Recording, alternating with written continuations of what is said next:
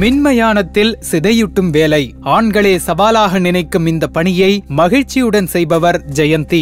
வீரதீர செயல் புரியும் சாதனை பெண்களுக்கு ஆண்டுதோறும் கல்பனா சாவ்லா விருது வழங்கும் திட்டத்தை அன்றைய முதல்வர் ஜெயலலிதா தொடங்கினார். ஜெயலலிதாவிடமிருந்து அவ்விருதை வென்ற முதல் பெண்ணும் ஜெயந்தி தான். அவரிடம் பேசிய போது, காதலிச்சு கலப்பு திருமணம் செஞ்சுக்கிட்டதுனால குடும்பத்துல பெரிய பிரச்சனை. எனக்கு ஆதரவா இருந்த அப்பாவோட மரணத்தால ரொம்பவும் கலங்கினேன். அதுக்கப்புறமா நாமக்கல் மின்மயானத்துல தோட்ட பராமரிப்பு வேலைக்காக போனேன். அப்பாவோட நினைவா இறந்தவங்களோட உடலை சிதையூட்டும் வேலைய ஆர்வத்தோட செய்ய ஆரம்பிச்சேன். அங்க 5 வருஷம் வேலை பார்த்தேன். நிறைய போராட்டங்கள், சிரமங்கள், மன திருப்தி, பாராட்டுகள், விருதுகள்னு எல்லாமே கலந்ததுதான் என்னுடைய பணியா இருந்துச்சு. இந்த நிலையில கருத்து வேறுபாடுகள் காரணமா அந்த பணியிலிருந்து விலகினேன். பிறகு நான் வசிக்கும் கூலிப்பட்டி கிராமத்துல இருக்கிற கோயில் ஒண்ணுல 1 வருஷம் வேலை செஞ்சேன். சேந்தமங்கலம் பேரூராட்சி மற்றும் ஈஷா அறக்கட்டளை இணைஞ்சு ஒரு மின்மயானத்தை தொடங்கினாங்க. அங்க வேலை செய்ய எனக்கு அழைப்பு வந்துச்சு. அதுக்கப்புறமா இந்த மின்மயானத்துல 1 வருஷமா வேலை செஞ்சுக்கிட்டு இருக்கேன். இடம்தான் வேற,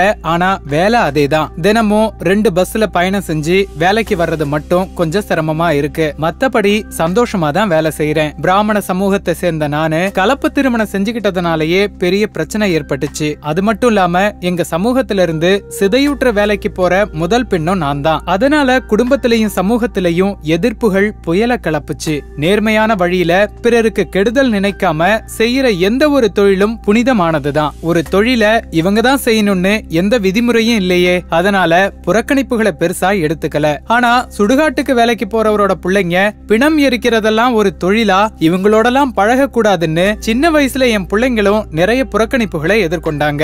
அப்படி பேசினவங்க என்னோட கஷ்ட நிலைகள்ல உதவி செய்யல. நமக்கு சோறு போடுற தொழில் இது. இந்த தொழிலை சுட்டி காட்டி உங்களை மதிக்காதவங்களோட நீங்க பழக வேண்டான்னு என் பிள்ளைங்கள்ட்ட சொல்லுவேன். ஆனா குழந்தைங்களை தைரியப்படுத்திட்டு தனிமையில நான் பல நாள் அழுதுருக்கேன். எல்லாமே மாறும்னு நம்பிக்கையோட இருந்தேன். அதன்படி என்னுடைய பணிகளை பலரும் பாராட்ட ஆரம்பிச்சாங்க. புறக்கணிப்புகளும் ஓரளவுக்கு குறைய ஆரம்பிச்சது. ஆரம்பத்திலிருந்து என்னோட பெரிய நம்பிக்கையே என்னுடைய கணவரும் குழந்தைகளும் தான். 10வது முடிக்க போற என்னுடைய பிள்ளைங்க இப்பவே ரொம்பவே பக்குவமாகிட்டாங்க என்று மகிழ்ச்சியுடன் கூறுகிறார் MA பட்டதாரி ஜெயந்தி. முன்பு திட்டியவர்கள் பலரும் இவரின் பணித்திறனை கண்டு இப்பொழுது பாராட்டுகிறார்களாம். தற்பொழுது சேந்தமங்கலம் மின்மயானத்தில் சிதையூட்டும் பணியுடன் மேலாளராகவும் பணியாற்றி வருகிறார். சுத்தி இருக்கிறவங்க என்ன சொல்லுவாங்களோ, நம்மளால இந்த தொழிலை செய்ய முடியுமான்னு பயந்துகிட்டும் தயங்கிக்கிட்டும் இருந்தா நம்ம வளரவே முடியாது. எனக்கு பிடிச்ச தொழில சரியான வழியில செய்யறேன். அதனால கிடைக்கிற மனநிறைவே எனக்கு போதும். என்னுடைய அப்பாவோட நினைவால